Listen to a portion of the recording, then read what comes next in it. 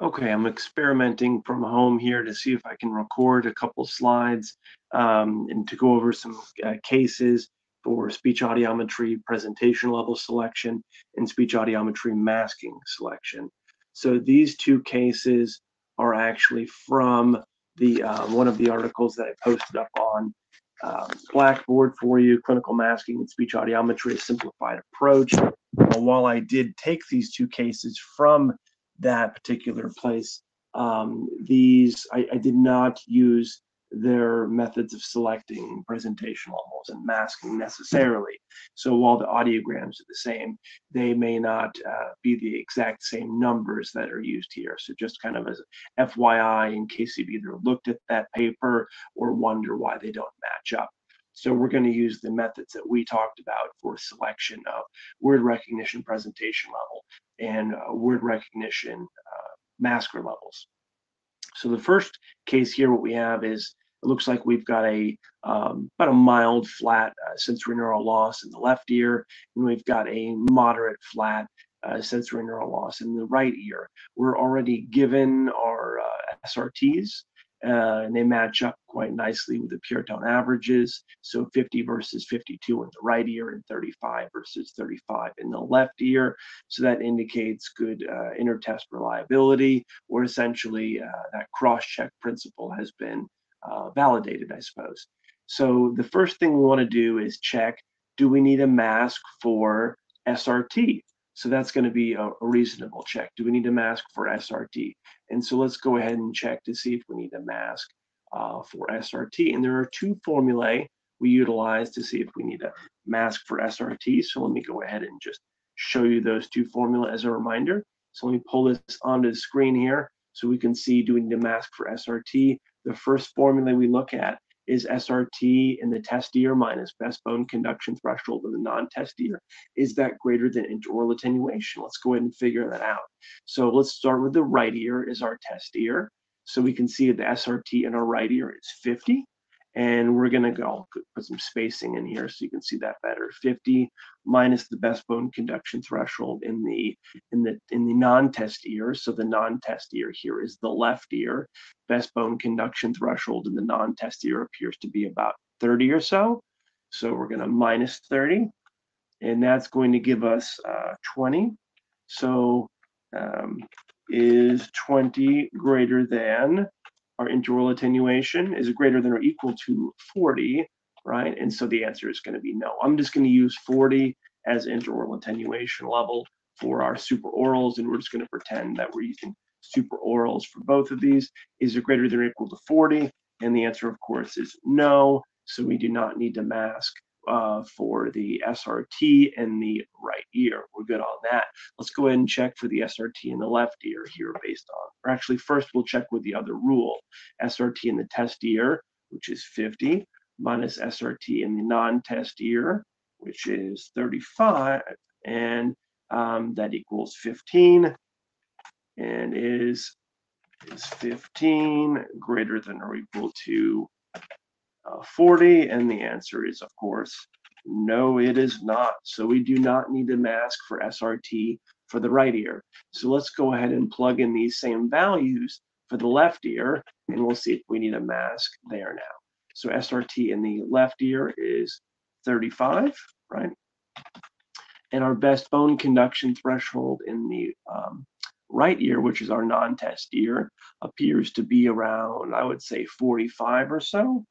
That gives us negative 10 is going to be our difference there. So is negative 10, is that greater than or equal to 40? And of course, the answer there is no. And we just flip around these two numbers. So our test ear now is 35 for the SRT. Non-test ear is 50 for the SRT. Difference is negative 15. Is negative 15 greater than or equal to 40? Of course, the answer is no. So, no, we do not need to mask for SRT in either ear. Okay, so let's look at word recognition. So before we figure out word recognition masking, let's figure out word recognition presentation levels. So how do we figure out word recognition presentation levels? Let me go to my right spot here. Oh, hang on there 1 second. I think I need to make a little tweak here to the window. See if I can adjust my window. There we go. So keep that on all screens here. Available, always on visible workspace. There we go. Okay, so let's go ahead and zoom up there, and let's go ahead and see, do we need to go ahead and how do we figure out our presentation levels? So let's go down here a little bit, skip down some spaces, and so let's start with our right ear. We'll start with the right ear on top. So for the right ear, it's a sensory neural loss. Remember, we want to probably use our 2000 hertz rule. We have our 2000 hertz threshold for our right ear, 2000 hertz threshold in right ear. That equals 50 dB as far as what I can tell. So 50 dB HL. And based on our 2000 hertz rule, if it's 50 dB, we add 20 dB SL. So 50 plus 20 equals 70 dBHL. That's going to be our word recognition presentation level for the right ear. Let's see if I've got that down here. Oh, actually on my phone, I guess, not on that one. Let's see if I can touch that and get it to come off the head and work. Oh, I got it. Yeah. Oh, one ahead. I kind of didn't mean to skip ahead there. 70 dB in our right ear is our presentation level. So let's try to figure out the same thing for our left ear. Let me see if I can make that a little bigger. There we go. Let's try to figure out the same thing for our other ear. Let's make sure I've got that available on always on top. There we go. So for our left ear, our 2000 hertz threshold in the left ear is going to be 2000 hertz threshold in the left ear equals. It looks like, oh, let me move my window out of the way. 2000 hertz threshold is 35 dBHL. 35 dBHL. And if you remember, if it's 35 dBHL, that means it's less than 50, which means we add 25 dB SL is what we're going to do. So let's go down here. We add the 25 dB SL based on that 2000 hertz rule. So we have 35 plus 25, and that equals 60 dBHL. And boom, 60 dBHL is our presentation level for left ear. Okay. Next question is, do we need to mask? Do we need a mask for these? So our rule to figure out if we need a mask, let me get over to my right spot here. Here's our rule to figure out if we need a mask for word recognition. Let me copy my formula, and I'm going to paste it down for you here. There's our formula. See if we need a mask. So let's start with the right ear. And for the right ear, our presentation level is 70, and that's the presentation level in the test ear, minus the best bone conduction threshold in the non-test ear. So left ear is our non-test ear. From what I can tell, it looks to be about 30. So 70 minus 30 equals 40. And is that greater than or equal to the intraoral attenuation? So the answer to that is, of course, yes. It's not greater than, but it is equal to the intraoral attenuation. So yes, we need to mask. So since we need to mask when we're testing word recognition on the right ear, we need to figure out how much do we need to mask. And so for that next one, here is our rule. How much do we need to mask? Here's our formula. That's how much we need to mask. So let's plug and play here. And our masking level is going to be equal to our presentation level at 70, and the test ear minus intraoral attenuation, plus largest ear bone gap in the non-test ear. So left ear is our non-test ear, largest ear bone gap. I mean, it's pretty much 0. We can either use 0 or we can use 5. It doesn't much matter, really. And let me make sure my audio is still coming through here. I heard a beep there. I want to make sure my audio is still coming through. I'm not sure what that beep was from. So we can use either 5 or we can use 0. I'm just going to use 5, just because, really. Because you can see if you look at 2000 hertz in our non-test ear or our left ear, there's a 5 dB ear bone gap. It's not meaningful, so you could use 0 if you want, but I'm just going to use 5. That's all. So I've got my 5 dB ear bone gap, and I've got my 20 dB safety factor. So if we plug that all through there, 70 minus 40 is 30, plus 5 is 35, plus 20 is 55 dB. So 55 dB is my masker. But now here's the next step that I've kind of talked about before, but I haven't really emphasized its importance. We want to check to see if we're overmasking. And I know this is kind of where I've lost you before. So if we want to see if we want to overmask, now this is where I've added this part to the sheet that I've uploaded on Blackboard. If you haven't seen that, download that. If you want to see if we're overmasking, here's our formula we use to see if we're overmasking. So we have our effective masking level in the non-test ear, which is 55. We're going to minus our intraoral attenuation of 40. That gives us 15. So the question here is 15 greater than the best bone conduction threshold in the test ear? Test ear, because now we're comparing the masker level in the non-test ear to the bone conduction threshold in the test ear, because we want to see, is that noise so great that it crosses over and becomes audible to the test ear? So the best bone conduction threshold in the test ear being the right ear in this scenario, is, drumroll, 45. So 15, is it greater than 45? No, 15 is not greater than 45. So that means we don't have any masker that we are using in the, we don't have, I'm sorry, we have masker, we don't have any overmasking. So 55 is the level that we are indeed using. You can see that I've added 55 dB of masker to the left ear while we test super threshold word recognition in the right ear. So now, if you followed me so far, let's go ahead and check out the opposite ear. So the first thing we want to ask ourselves is, do we need to apply masking when we're testing the left ear? And remember, if we want to ask ourselves, do we need to apply masking? Then let's go ahead and figure out if we need to apply masking here. So let's go ahead and just copy this formula here, go down, and we're just gonna put in the right values here. There's our formula, presentation level minus in the test ear minus, which is going to become 60, minus the best. This is just from the other ear. Best bone conduction threshold in the non-test ear. Remember, our non-test ear is now the right ear. Best bone conduction threshold in the non-test ear appears to be 30.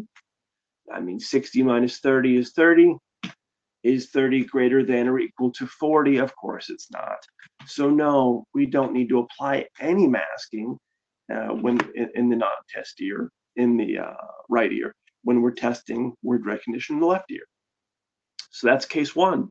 Oh no, I take it back. I'm sorry. Yeah, no, that's done. We're case one, case closed. So we've got 70 dB is our word recognition presentation level in the right ear.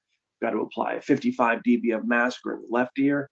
And then when we test the left ear, 60 dB is what we're applying in the left ear. And we don't need any masker in the right ear because there's no risk of cross hearing. All right, so now let's move on to case two. So case two, let's go. There we go. Now we're on case two here. All right. So case two, the first thing we want to see is, do we need a mask for SRT? So let me just grab my SRT formula here, and we're going to pull that down. I'm just going to copy and paste for a moment, so don't really worry too much about the numbers that I've got going on here. So the first thing is, let's go ahead and pretend that our right ear is our test ear. And so for our right ear, let's go ahead and plug in our SRT of 0 and our best bone conduction threshold in the non-test ear, which is the left ear. I'm seeing it's also 0 from what I can tell. All right, so 0 minus 0 equals, of course, 0. So is 0 greater than or equal to 40? No, it's not. So we don't need to mask when we are, at least by this rule, when we're, for the first of the two rules, when we're testing the right ear. Let's look at the other rule, SRT in the test ear. which is, of course, 0. And we want to minus SRT in the non-test year, which is 30. 0 minus 30 is, of course, negative 30. So is negative 30 greater than or equal to 40? No, it's not. So we don't need to mask for SRT in the right ear. But how about SRT in the left ear? Do we need to mask for SRT in the left ear? And let's go ahead and paste my formula down here. So for the left ear, let's start by looking at our SRT in the left ear, which is 30. Right, 30s are SRT in the left ear. We're going to minus the best bone conduction threshold in the non-test ear. So best bone conduction threshold in the right ear appears to be 0. 30 minus 0 is 30. So is 30 greater than or equal to 40? No, it's not. And the other comparison we make in order to decide, do we need to mask for SRT in the left ear? We're going to take our SRT in the left ear, 30, and we're going to minus SRT in the right ear on non-test ear, 0. That gives us an even 30. So is 30 greater than or equal to 40? No, of course it's not. So again, no, we do not need to mask for SRT in either of the ears. And so now we move on to word recognition testing, of course. So I'm just going to copy and paste my formula again. So for word recognition testing, we want to say, well, I guess the first thing we want to do is figure out what are our presentation levels for word recognition testing. So for word recognition testing, our first presentation level we're trying to figure out is the right ear. So right ear, is that a hearing loss? Is that normal hearing, conductive loss? What's going on? I think that's normal hearing. So because that's normal hearing, we're going to use our rule SRT plus 40. So let's see what's going on there with SRT plus 40. That means 40 dB is our presentation level. How about the left ear? The left ear, do we have a hearing loss? We do have a hearing loss there, but is it sensory neural or conductive? Well, it's conductive there. So that means we use that same rule, SRT plus 40. SRT here is 30 dB, add 40, and we have 70 dB. 70 dB you can see is faded in there in the lower right. So 70 dB is our presentation level for word rec. So now we ask, do we need a mask? So let's go up here and determine if we need a mask or not. So let me find my formula where it kind of disappeared here.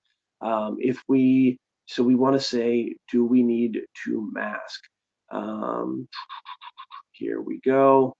All right, so let's get our formula here and move it on down to the bottom. So we're going to start with the right ear because it's on top. Presentation level we've selected for the right ear is 40.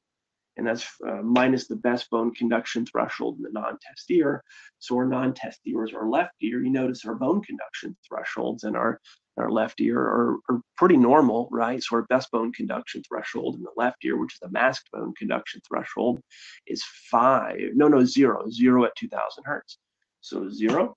And so 40 minus 0, is that greater than or equal to, is that greater than or equal to 40? And 40 minus 0 equals 40, greater than or equal to 40, and yes, it is. So we do need a mask. So here, first question is, how much do we need to mask? So let's see how much we need to mask. Let me grab my masking formula up here, this easy one here. We've got our formula. Let's copy that down here for us. And at the bottom, there's our formula for how much we need to mask. Again, we're presenting 40 in the right ear. And that may seem surprising that we have to mask, but it is equal to inaural attenuation. So it's very, very much borderline, but we do need to mask. So let's start out with our Studebaker rule. So effective masking level equals presentation level in the test ear minus intraoral attenuation of 40.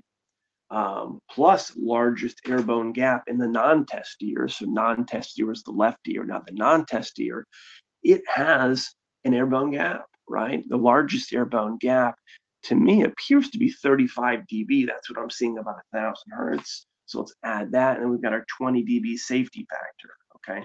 20 dB safety factor. So if I take 40 minus 40, that's 0, plus 35 is 35, plus 20 is 55, So 55 is the masker level based on the Studebaker rule. But it's not gonna fly quite yet, because now what I need you to do is figure out if you're overmasking. So in order to do that, we're going to apply that overmasking rule that I showed you before. So here is our overmasking rule. Give me a moment to kind of copy and paste it from above here. We find that overmasking rule. There's our formula. So we're going to go ahead and copy that. So we've got it down at the bottom. All right. There we go. If effective masking level minus non-test ear and blah, blah, blah, we're overmasking. Let's find out if that's true. Effective masking level we picked was 55 minus interval attenuation of 40 equals 15. So the question is 15 greater than the best bone conduction threshold in the test ear? Remember, when we talk about overmasking, we're always referencing best bone conduction threshold in the test ear. So what is the best bone conduction threshold in the test ear? It appears to be 0 dB. So 15 is greater than 0. So we're overmasking. What's going on? So what do we do now?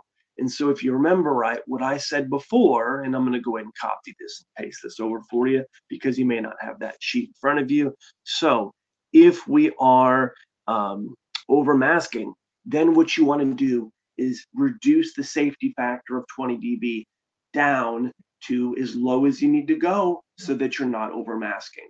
Right, 0 is the lowest, of course, but reduce that. You don't want to do anything lower than that, because essentially that presentation level essentially the formula, the Studebaker formula, where you have presentation level of the test ear minus interval attenuation plus largest ear bone gap in the non-test ear, that's your minimum masking level. And so if we have 20 dB added in the safety factor, and if it causes overmasking, that's our window that we can adjust, that 20 dB optional safety factor. That's what we can adjust, but we cannot go anything below that. We can't do -5 or anything like that. 0 is the lowest we go. So how low do we need to go? Well, I would say let's drop that safety factor altogether. So let's minus 20 dB off that 55 that we picked. 35 minus 40 equals -5, and that is not greater than 0. So because it's not greater than 0, we are not overmasking. So my masker level I picked was 35. You can see that right there. Okay, that was a bit of a tricky one, but I hope you're able to follow with me on that one. So now let's move over to the left ear. So for the left ear, let's go ahead and see what's going on. So for the left ear, let me find my formula as far as do we need a mask? Do we need a mask? Let me find it up here. Actually, you know what? I'm just going to type it out again. I'm just going to type it out again for you. So let's see if we need a mask. Do we need a mask at all? So if you remember, what we need to figure out is if we need a mask, we're going to look at presentation level. Let's go ahead and just type it out here. We want presentation level in the test ear minus best bone conduction threshold in the non-test ear. Is that, well, I better need to do that greater than or equal to symbol. So I'll just copy that there. Okay. Is it greater than or equal to interval attenuation? Right. Presentation level, we've got a 70 minus best bone conduction threshold in the non-test ear, because our test ear is the left ear, our non-test ear is the right ear. Best bone conduction threshold is 0, and 70 minus 0, is that greater than 40? Of course it's greater than 40. So 70, of course 70 is greater than 40. So we need a mask. So now how much masking do we need to apply? So here's our Studebaker formula. Let's see how much masking we need to apply now. There's our formula. So 70 is our,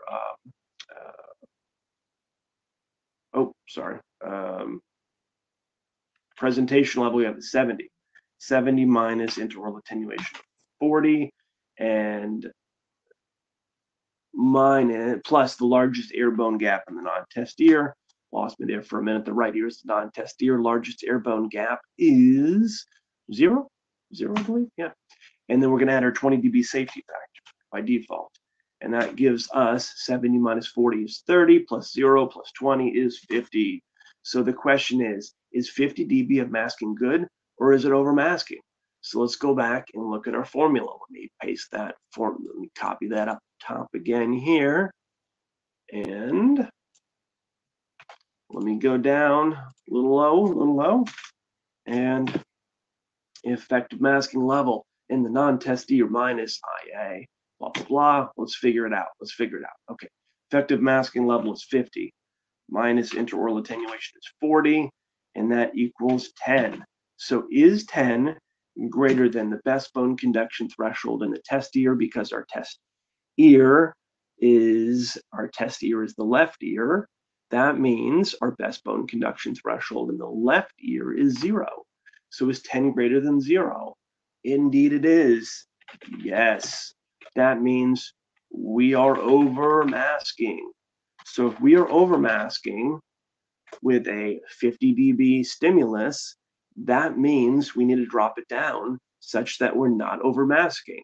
So I'm going to say, so 20 dB was our variable that we can adjust a bit. So we would need to drop it down 15 dB in order for us to no longer be overmasking. Okay, so let's go ahead and do that. So let's drop it from 50 down to 35.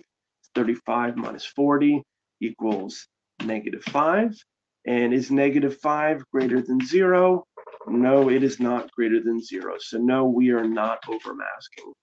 All right, I think that answers all of the questions you need to ask yourself in order to figure out whether or not you need how to select presentation level, whether or not you need a mask for SRT, whether or not you need a mask for word recognition, how to determine the presentation level for the masker, and finally, how to determine whether or not you're overmasking. So I'm going to go ahead and end that here. Just go ahead and shoot me an email if you have any questions. Otherwise, I'll see you tomorrow. Thanks.